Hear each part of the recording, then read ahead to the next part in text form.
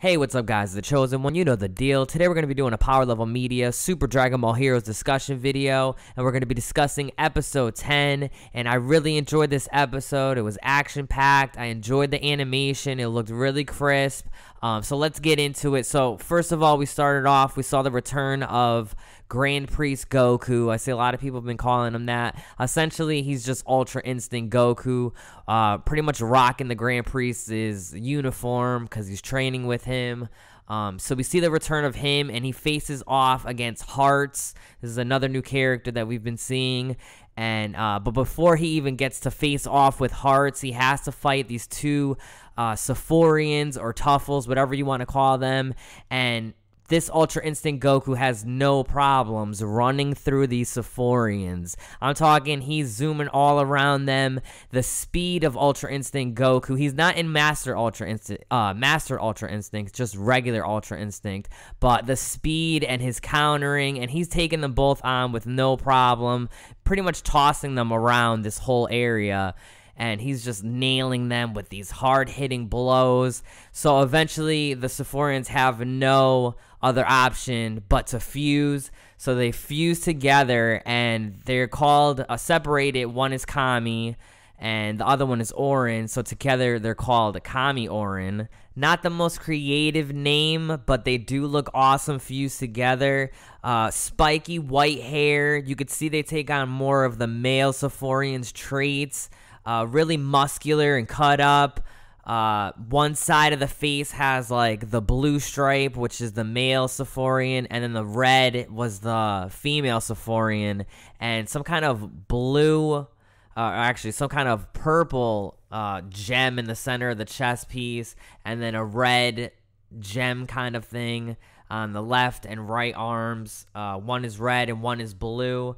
Really unique design. I really like it. Kind of reminds me of like Frieza, like with spiky hair. I don't know if you guys kind of see that Frieza body, but really cool fusion. I love that we're seeing all these fusions in Super Dragon Ball Heroes.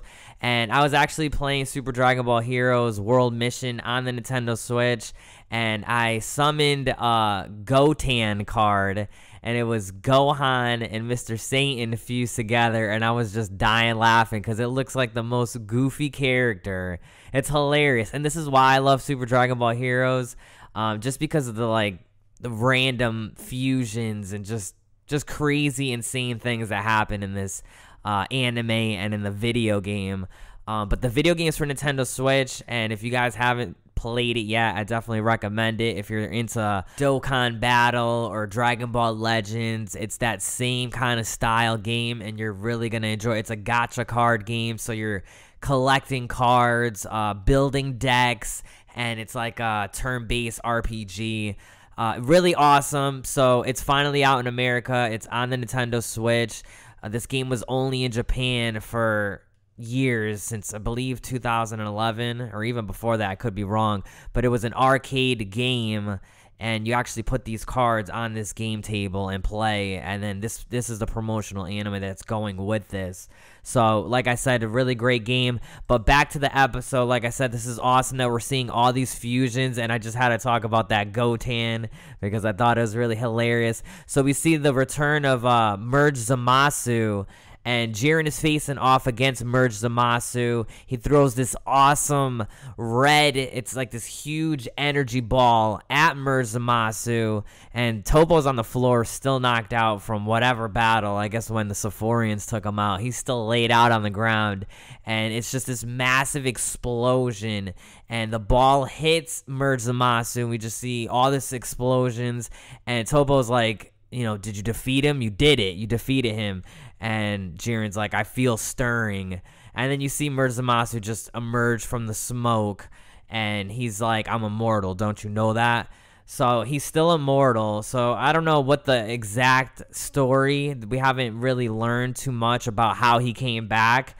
So maybe obviously he's immortal, so maybe he just came back. I mean, it's for the game, promotional anime, so all this crazy stuff is gonna happen. So Kamioren charges Ultra Instinct Goku, tries to throw a couple punches to no avail. Ultra Instinct Goku just dodges the attacks with ease and lands a hard kick to Kamioren's chest, and kind of throws Kamioren back, but they're like, we're able to, not as much impact. So they're able to take the impact and the blows from Ultra Instinct Goku, because before unfused, they were just getting tossed around. So it's kind of like an improvement for them. They're able to take the attacks. They're not able to actually attack and do anything, but they're not going to die, I guess. So Ultra Instinct goes up against Hearts, but before he's able to fight him, Hearts summons the power of Lags. And he's like, Lags, I need your power. And we see this giant crystal formation behind Hearts. And he kind of just charges up and sends this crystal formation down at Ultra Instinct Goku. And it's kind of like an energy clash, but it's this big crystal, and Goku's just trying to hold it up. And he's eventually able to break through this crystal energy beam, I guess, if that's what you want to call it. And out of this crystal emerges Lags. And she's this, I guess she's some kind of demon. She's like, she's got blue hair, or she could be some kind of angel. I don't know. I can't really tell at this point. She's got like a real sinister look to her. She's got 2 pigtails, blue skin, and she comes out of these crystals, and she says attack. With these crystals. So the crystals are able to attack Ultra Instinct Goku, and it just like destroys him. Like, he has all these crystals just flying through him. I believe we see little blood. I think that's what the little spurts of red were. And then out of the smoke, we see Ultra Instinct Goku. He's not Ultra Instinct anymore. He was actually knocked out of Ultra Instinct. It just looks like base Goku, and he's all scratched up. He's all beat up from this attack. And Goku's like, who are you? And then she's like, I am Lags.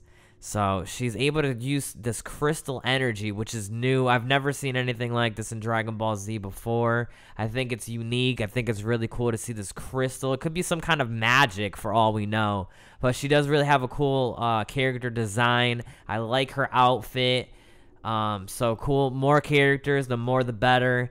And then we see Vegeta. In this episode, it's kind of sad because Vegeta and Trunks are kind of like just standing back watching all this go on, and everybody's just jumping Goku, and they're kind of just standing there. There's not much they can do. They're both worn out. We got base Vegeta and base Trunks, and they're just pretty much watching everything.